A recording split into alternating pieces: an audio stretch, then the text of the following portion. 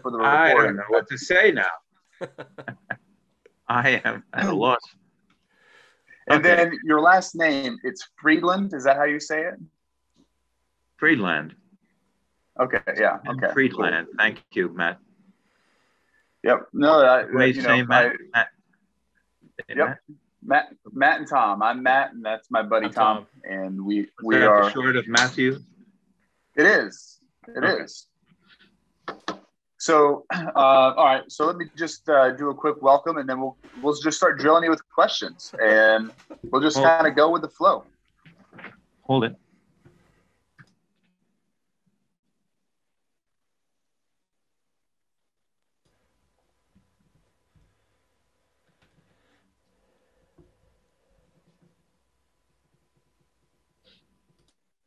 And I do this just because if there's anybody in the Connecticut area or the tri-state area who might be around July 10th, around Ansonia, Connecticut, I'll be in the Fab Four Festival. The Fab Four Festival. Yeah, that's right. I'll be opening for the headliner. You know, they're all Beatle tribute bands. Yeah. Okay. And just to start off this recording on a flying note, if I may, just play for you this I have to hit continue. There we go. I'd like to just play for you, if I may, just for a brief while here, just to bring some class. Not saying that your show is not classy. Some class to the internet. He listens. A new song which I have. You know, I'm a singer-songwriter, right? Oh yeah. Yeah, absolutely. Yeah. Cool. A new song I have composed, and I call it Sonata in E flat minor for eyebrows. Thank you. Sonata in E flat minor for eyebrows. Here we go.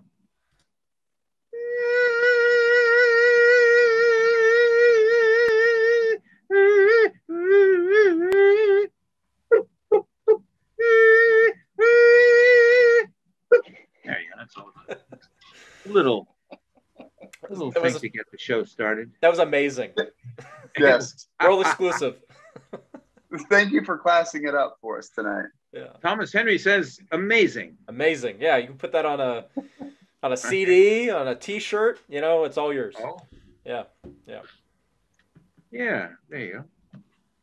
Well, so since you mentioned it, before we get to the Ghostbusters stuff, that really is a small part of your overall career. I'm really excited about your musical background as Brute Force. And so can you, what Brute Force, what is that name? How did you come up with it? What's the story there? Thanks, Matt. Back in 63 and 64, I teamed up with the Tokens via, different connections in the music business. I eventually became a member of the Tokens, songwriter in their office, member of the group, writing songs, etc. And when they were very delighted with me as an individual and as a talent, and I wrote a lot of funny songs, and also serious and love songs. And they came around. I was being recorded also by them as an individual. So I figured with them that Stephen Friedland was not the proper name for me as a rock star. If I were to become a rock star, Stephen Friedland. How mistaken I was, really. The whole picture would have changed dramatically had I had my music put out as Stephen Friedland, in that when I recorded at Columbia, my album on Columbia in 67, some 3 years past the moment that I'm speaking about, had I stayed with Stephen Friedland, there would have been much more respect, I would have been shown so much more respect as an individual. My identity would have been respected. As brute force, my identity truly was never respected. The promotional material that they put out from Columbia on me was meaningless, had nothing to do with me. They wrote complete fictions about me. Imagine sending it out to thousands of people, stations, writers. Brute force comes from Minneapolis, you know. Nothing to do with me at all. So flashback to when brute force was discovered, they were recording me and some of my funny songs. We were doing a song called The Fall. You put your right foot behind your left foot. You put your left foot behind your right foot. And if you notice what you're doing, you're walking backwards. You're walking backwards. And it's the fall. And it's a dance song. And you fall over and it's the fall. So I said, I came up with this name, Crude Brute, which was a perfect example of where my mind was at that time. And Jay Siegel, the leader, that guy from Wimley, he said, brute force. He yelled out brute force. And that's the beginning of brute force. And so, but I trademarked it. For me, as my trademark, actually, I just found my HSBC card. How great. And I called him up yesterday and reported it lost. No, really, because I couldn't find. I looked all over, but I didn't look in that. It's all right. They're sending me a new card. So, and lion. As a matter of fact, the logo on here is a lion. Very interesting that we're speaking about lion sleeps tonight. You know, I don't know if you see lion. No, I don't want to do that. The number of so we have a bunch of anyway, Slimer merchandise purchase. Brute Force was born, and I toured with them, and I wrote songs for their publishing company. Got songs with Bernadette Peters, Del Shannon, other people, and they recorded me. They did an album called Extemporaneous, which is a very innovative for that time, very innovative album for that time, because it was all extemporaneous. It was done in a studio, and there were 40 people in the studio, Olmsted Recording Studios in New York City. And it's so pretty. The cover is so pretty. Yeah, if you've ever seen that. Oh, yeah. Extemporaneous. Brute Force.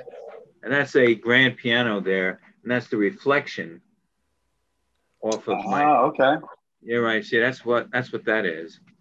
And so, and there's the Columbia album. I did a Columbia Brute Force Confections of Love. Brute Force Confections of Love. I'm interested in getting back with. See, this was a CD. I think this is the CD. No CDs at that time. This is the CD.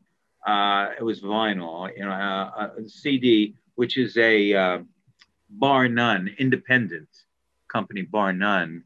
Reissue, I think in 2010, or was it? I don't know. Well, trying to get back to them, see if they'll do that again. I don't know.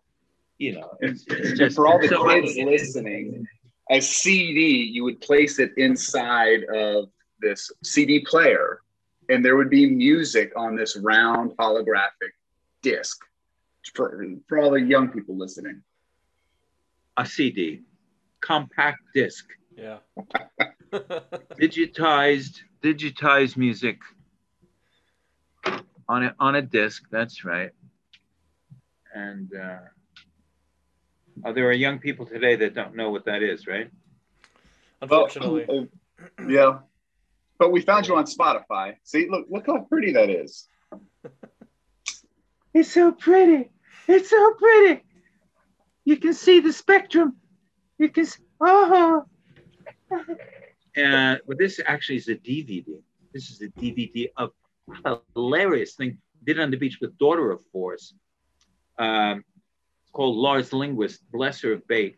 That is a hilarious 5 minutes. I play Lars Linguist, and my lifelong friend, God bless his soul, he has passed on. He plays Olaf.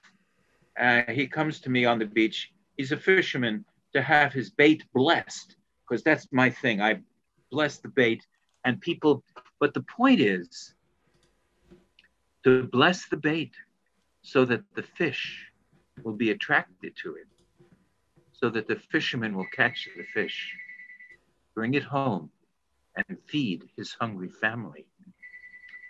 So that's the deal with that. And that's my landline. So yeah, that's a CD. I'm surprised you say that about people. I thought young people to know today. Well, what medium in music today? Oh, it's just the smartphone, right? Yeah, exactly. Or they've gone backwards and they're into vinyls again. That's right. There is an uptick. There sure is an uptick. As a matter of fact, Ace in London, you may know, Ace has. You may know.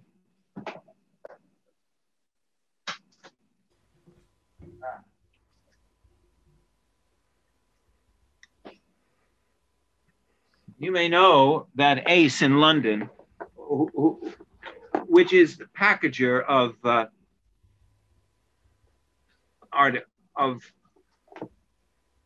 artists and music from different eras. They have released this on brute force, which was the Apple 2 tracks, Nobody Knows and King of Pho. Only they made Nobody Knows, very pretty sleeve. They made Nobody Knows, the A side, and they made King of Pho, the B side. It's very pretty sleeve. I'm very delighted with that. People are buying it. As a matter of fact, I believe they're going through a second printing, which is very good. Which is awesome. Very good. Yeah, right. Ace, and so people buy this for me. I sign the label. I send them a autographed picture, and also give them a free copy. I'm sorry I'm being so commercial. No, this is good. I'm not sorry, actually. I give them a free copy of, because this is the emes. You know the word emes? It's truth in like Hebrew. I give them a free copy of Brute Force Planet Work. See that? Planet Work. Planet Work is a 16-minute thematic program of pledging allegiance to the planet, planetary nationality.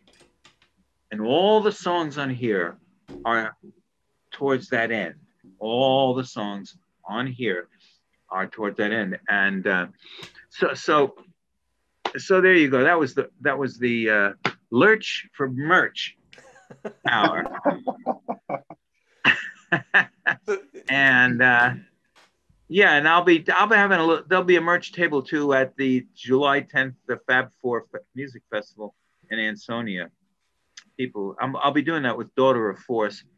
Fell out there, really kind of an impresario in this world, by the name of Charles Rosenay. He produces it, and he presents, I think, 10 Beatle tribute bands. Imagine. And he wants me to do King of Pho, which I will do.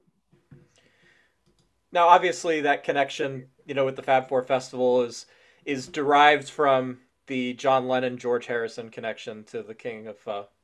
Absolutely. George Harrison, John Lennon, very bravely put it on Apple Records, 1,000 copies, and it remains the rarest single ever on Apple Records. And I have one of them. They sent me 2 boxes. They sent me around 50, I believe, 20. I have tried to find one with no success. Well, you pay right now.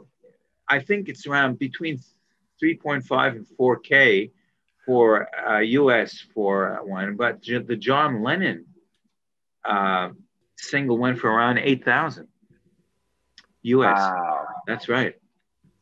Yeah, they John Lennon and George Harrison were very, very kind to me, and they put it on Apple Records. And it's been a blessing and it's been a curse in a way, you know, because I was immediately censored by their distributor. So it couldn't be played. It wouldn't be played. No one would play it. But it was truly censored in a letter in the book, The Roof, by Ken Mansfield. He devotes a whole page to a letter from the president of Capitol Records back in 68, 69. And in the letter, he just says, in effect, don't do it. Do not, I will not, we will not distribute this record. So, you know, the other choices they have, which is total absurdity if you're into language, you know, so you could do that with any word then. If in context, it becomes something you don't like. Right. To prove a point, we should not say the word Ghostbusters for the rest of the show, just to illustrate to people what that's actually like. Word. No G words anymore. Canceled. So, you know, in your experiences with Apple Records and John, I'm a big Beatles fan. So did you have any interactions with John and George back then? Was it? Well, you know, they called me when I was just about to get married. I was with my fiancée in our apartment in New York City, and they called me and they spoke with me. You have a record. Hello, this is George Harrison and John Lennon. We're calling from London, and you know, you have a record on Apple. I said, okay, come on, who is this, you know? And no, it's really them. And of course, my mind is blown, and I thanked them so much. I was stunned, really stunned. And George wrote me a letter. George Harrison wrote me a letter to that effect.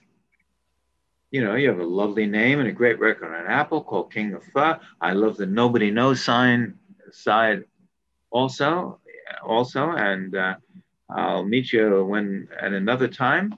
And until then, George Harrison. I sold that for $1,350 at a Beatle Fest. I don't know, in '94, I think.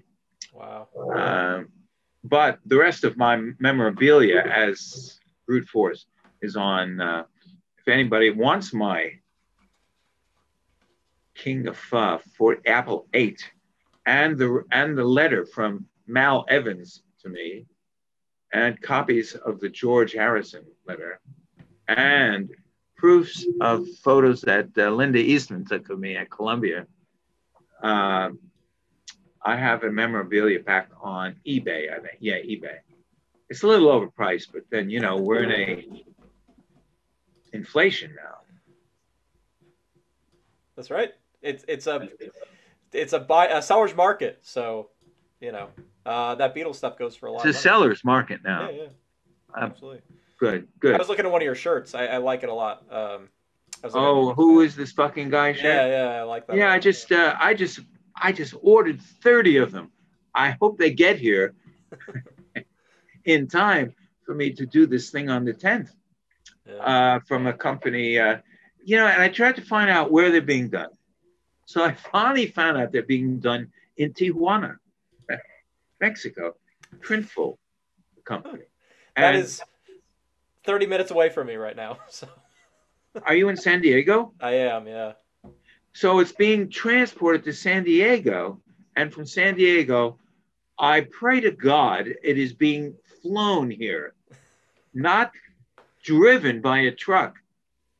You would think that they fly it, right? It's USPS. Probably. Supposed I to be hope here. so. Yeah, between the 2nd and the 8th. My shirts are supposed to get here. So I ordered small, medium, large, extra large, and 2XL, 6 of each. And it was a great feeling for me because the music that I've sold for the past year and a half that have come in, and the money that has come in via PayPal, I built up a little PayPal thing, so I paid it through PayPal with money from songs that I wrote. Who knows when? It was just, like the wheel keeps turning, and I hope the economy keeps turning that way. I really hope this economy keeps turning that way, so we don't find ourselves in like a 1929 situation.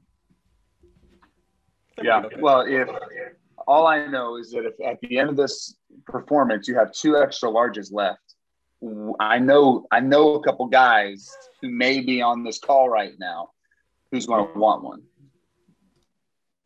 And so it's easy at brutesforce.com. Brutesforce.com is the way it works. And I was a fire truck, I think. And I'm in New York City. It's quite the thing here these days. Yeah. Portland's homicide rate has gone up over 500%. Do you believe that? Not me. These are the statistics that I read just today on TV. Wow. They're having a grand time over there.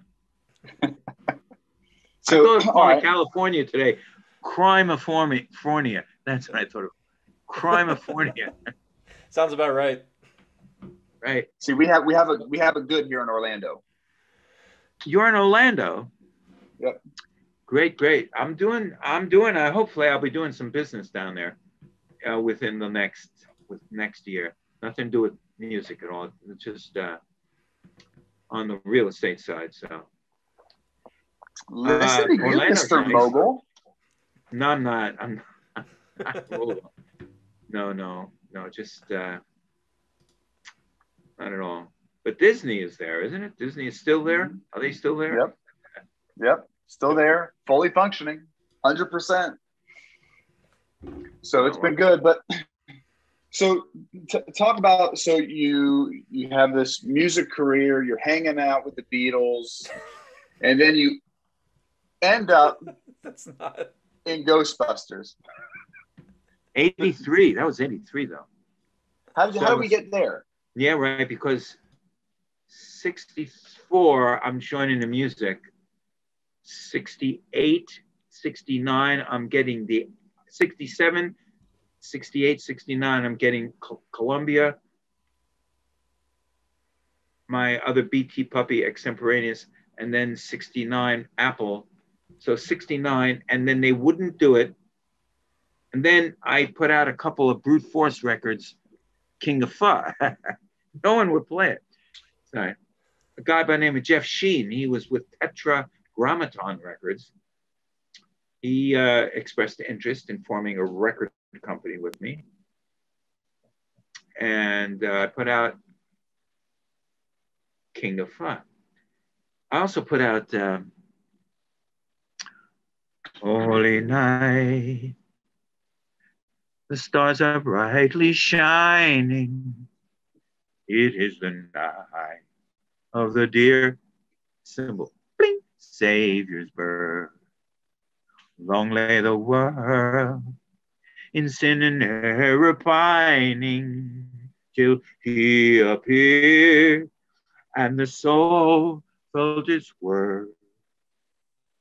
And then a bass behind this, only a bass going very, very fast to the chords of a thrill of hope.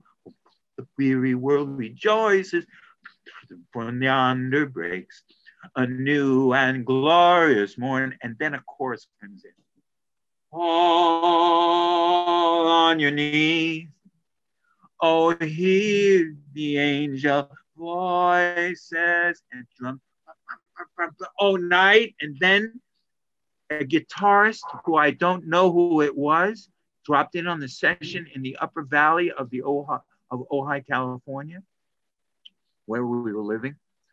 And so it's oh night, and this guy is going bam, bam, bam, bam, bam, bam, night divine, bam, bam, bam, oh night when Christ was born, oh night divine, oh night, night divine. And so I did that on. It's one of my proud releases on. That's Christmas Carol. That's it right there. It's Christmas in July right now. I'm like in that vibe right now. You got me in that mood. Oh, thank you.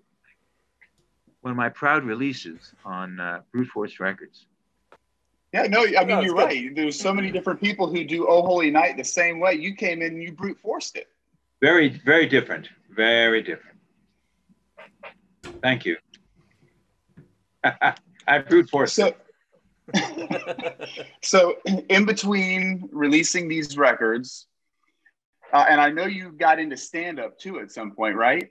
Did you do that before Ghostbusters, or is this probably after? Probably that was the first, Matt, because in high school I was entertaining at parties. I would sit down at a piano and I would say, give me any subject and I'll write you a song.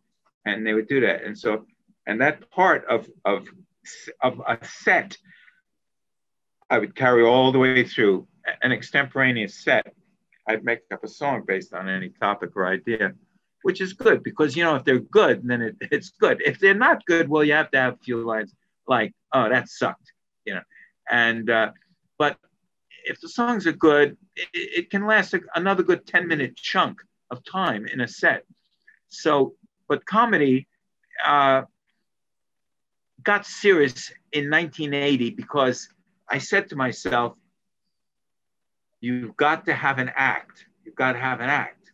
I was going to showcase clubs. I was going every night and I was trying out new things. I was a musical comedian. I was an off-the-wall act. I was not a traditional stand-up at all, nor am I now a traditional stand-up. And you can look up, well, as I opened your show with the sonata in E flat minor for eyebrows, that's a good indication of what I will do, what I do as comedy. But I write jokes and I do say jokes, and then I have letter props, cardboard letter props, which I make words from like A. I will put A in front of me, stand on a seat. If I could still do that now, stand up on a seat and hump the A and go, fucking A. Right. And then B, B, it can be a P, and can be a D also. And M, M can be a W, and it can also be an E. So that could spell mew, mew if you spin it around. Mew, mew, mew. So I do that too. And then I got an hour and a half easy of songs. I say that easy, but it depends on the rehearsal and how much I have rehearsed. I do a lot of my performing now with Daughter of Force. She helps me greatly in sorting out what lead sheets I'll be looking for next. If I need a lead sheet to remind me of the lyrics or to remind her of the lyrics. And so, yeah, and then on the 31st, there's a guy's birthday up in Woodridge, Connecticut, to Bobby D'Aprile. He has a birthday party coming up, an outside concert. So 1983 rolls around. You're 20 years deep into your career. How does Ghostbusters happen? How does Brute Force end up in that? Oh, you asked me that 15 minutes ago. I'm sorry. It's okay. Right. Well, then I started describing the years, the records, and the emergence of comedy, and so in the meantime, though, in 1967, I had gotten into American Federation of Television and Radio Artists, from which I got into SAG, Screen Actors Guild. And so they have merged within the last 5 years, I think.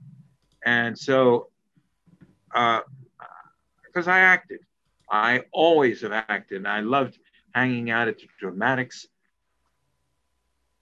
departments of all schools, colleges I've been to. And so I went out for roles in films. Now, one of these films I went to, my hair, I was all bald. I was not wearing my hair like this at all. All my hair was shaved, I didn't have a beard at all. It was 83. I must have been 43 years old. And I went to a casting director's office, and this young woman said to me, "Oh, I know what you're good for." She said, "The Hare Krishna." I think she said the Hare Krishna. And so that's what happened. It was great. It was great because I was distinctive out of all of those people. I was distinct, and I was set in a distinct place during that particular scene. They made it look like I was standing on top of a car, but I was on a platform. And so that was just after the Marshmallow Man had been destroyed. So I picked up some of the suds and I put it on my head. And I said to the Reitman, I said to Mr. Reitman, whether I said Mr. Reitman or Ivan, I don't know. I said, "How about this?" And he said, yeah, do it. And that was great. So that got the suds on my head, and I'm on there, and I'm just bopping along, doing that. And that's what was happening there. And so that's how that initial casting, and there were 2 days of shooting. I was wearing very thin clothes, very thin yoga clothes, and it was freezing out. It was freezing out, really. And it's great, though. It was really great. And, I was close. I was close to that because, yeah. And then once I was standing in back of Reitman, we were in front of a church there. One of the pictures that you may have, I don't know. So. We probably have them all. You gave a hell of a performance because for the last 35 years of my life or so, I honestly thought, like, it never had occurred to me until I learned the name Brute Force. I thought that was an actual Hare Krishna individual dancing. I thought they just picked that person up as an extra, how extras do, So the fact that you were cast for that because you had that look and that wasn't actually your daily persona, that's very impressive. Well, just to show you, there is a copy of the Bhagavad Gita. Okay. All right. Well, Krishna is very important in that book for Arjuna.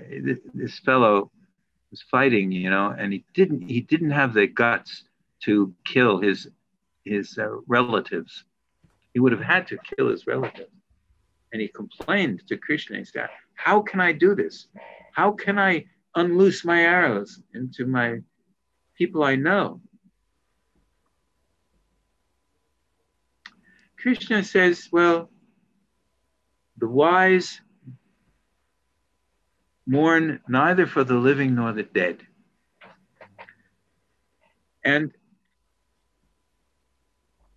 it's better to go on fighting. Better to go on fighting. That's just one part of it. That's kind of the beginning. So,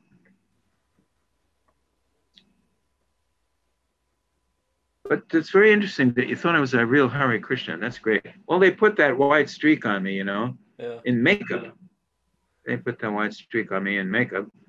Every time I see Hare Krishnas, doing their thing in the subway, Hare Krishna, and they're down there, maybe a dozen of them on the drums with the and with the harmonium behind them, and they're doing their thing. I say hello, give them some money, and they give me a couple of pamphlets always.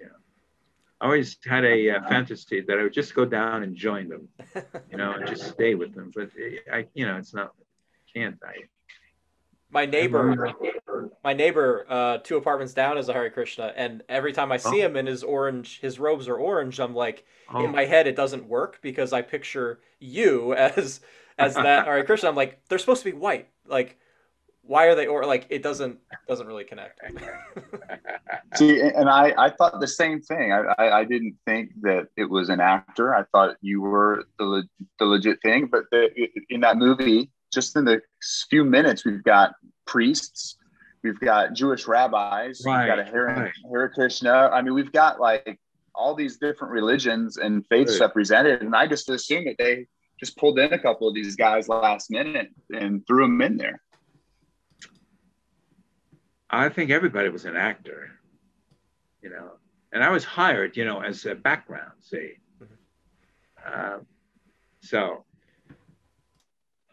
But it was 2 days of work, which is good. And,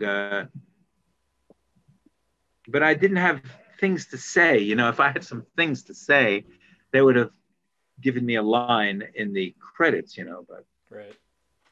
But this fellow, this 3-photo thing from another Ghostbusters group over in London, in England, you may have seen that. He very nicely printed up a panel of the Hare Krishna shot, the label, the Apple label. And I think, the who is this fucking guy shot. I may have sent that to you. And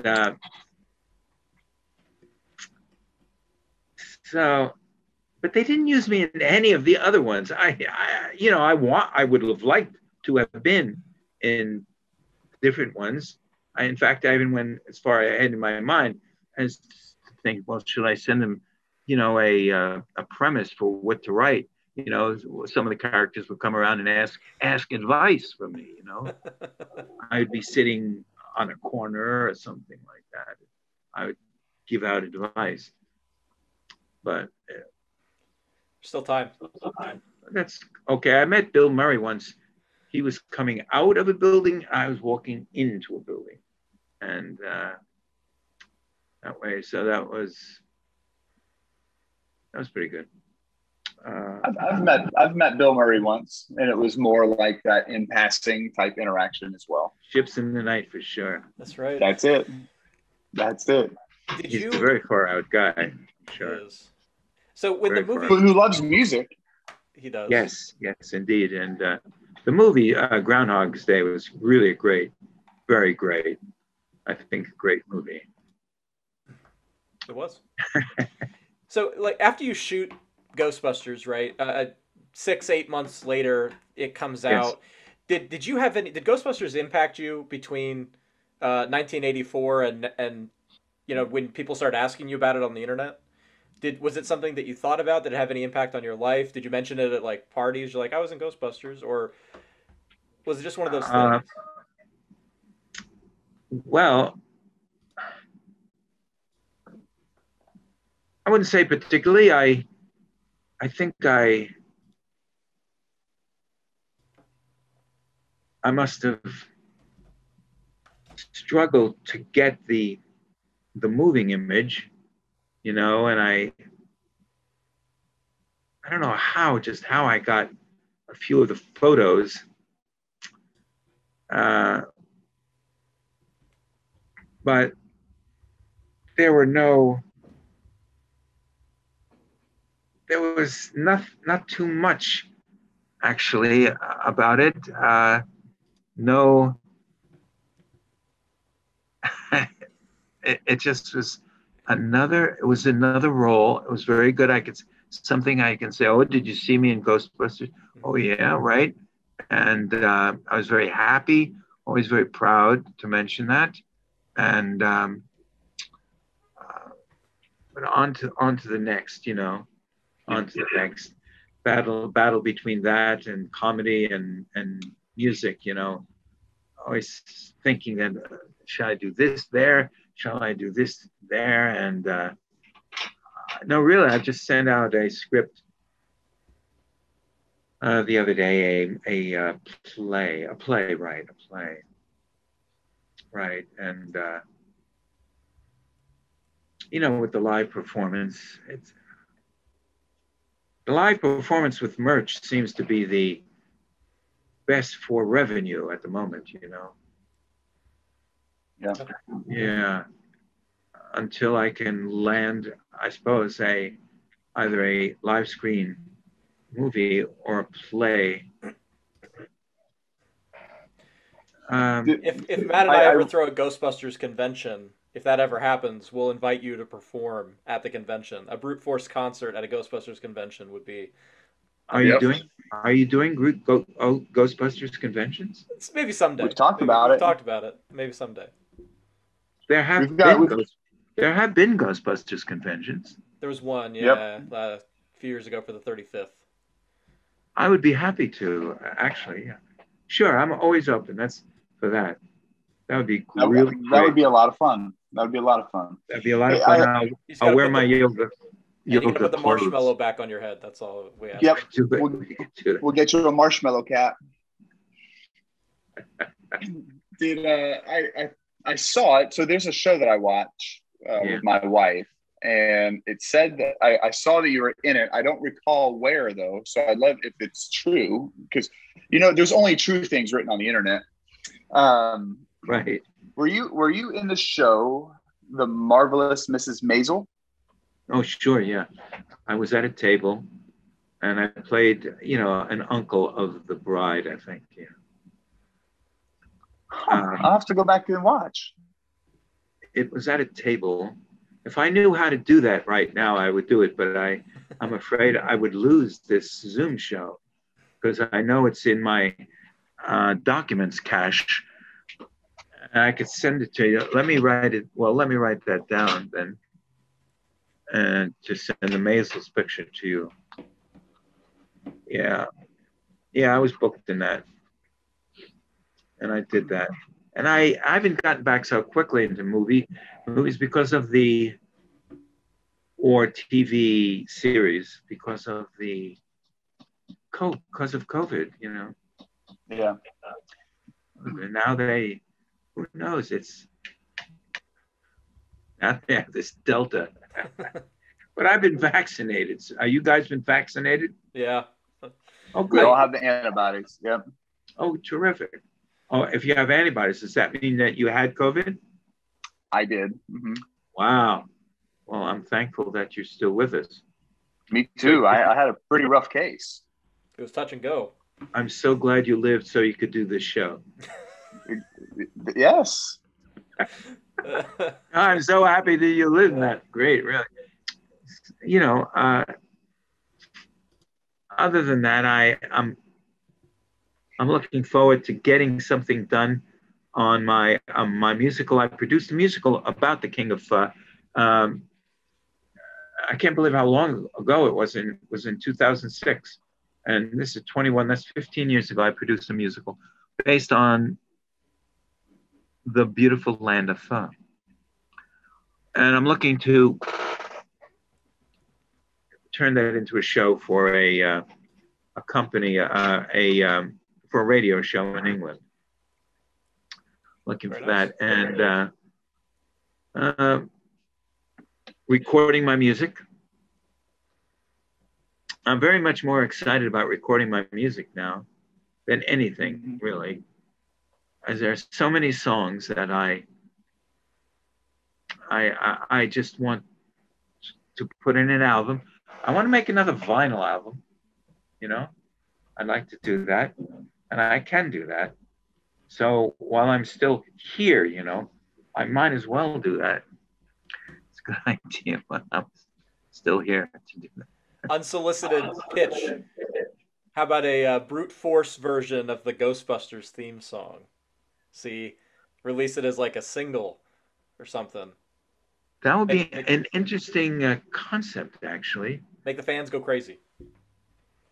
That would be a combination, and I will think about it. Thank you, Tom. I will think about that.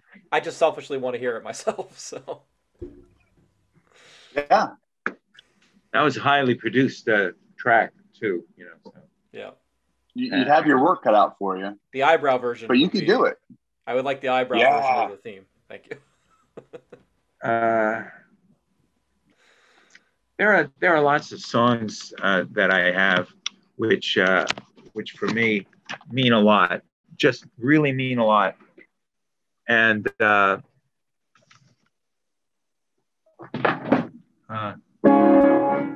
mean that I want to put down so people can hear it.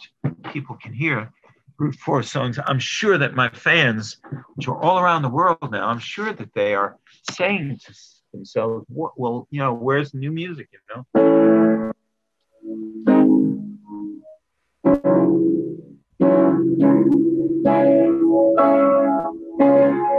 I want to record this. So anyway, this is, and I'll only do one verse because this is definitely, you know, copyrighted. There's I want to do more than one song of mine as a country artist. I loved country Western music, country music when I was a young boy. So anyway.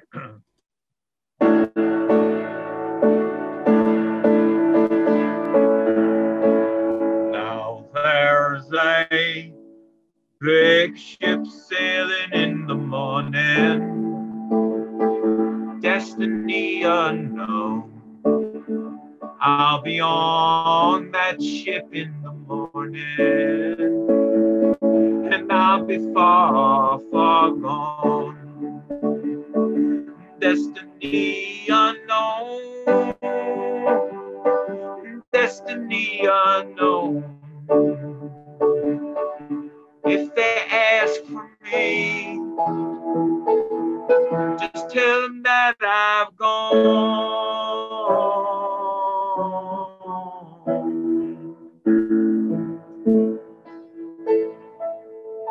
I'll be sailing for the horizon and the morning sun. Please don't ask me where I'm going. Destiny unknown. Destiny unknown. Destiny unknown. I'd give you my address, but I just don't know.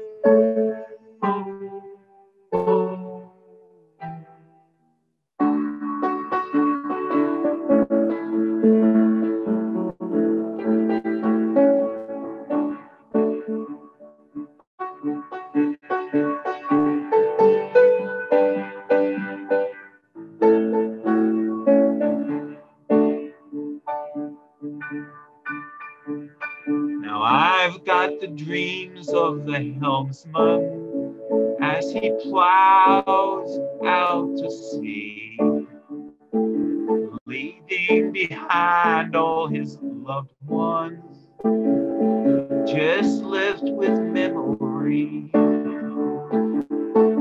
Destiny unknown, destiny unknown. About the time you figure it all out, about the time to go.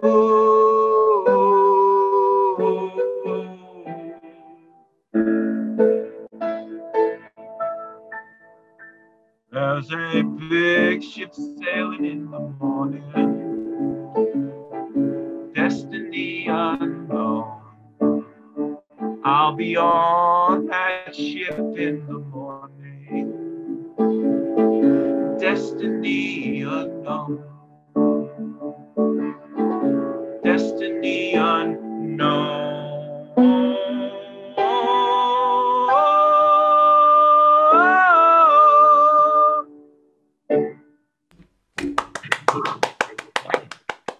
That was great. I'm telling you.